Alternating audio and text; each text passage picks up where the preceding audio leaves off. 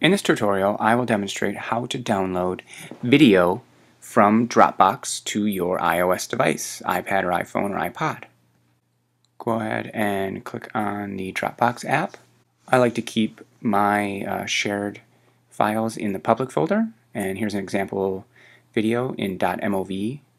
Click on to make it a favorite, and then click on the Dropbox app to check your favorites folder, and there's the example video. Over here is you want to click on that and it'll say save to photo library. That is downloading it to your camera roll. And we'll click on photos and watch quickly as it pops up, and there's the video that we have just downloaded from Dropbox.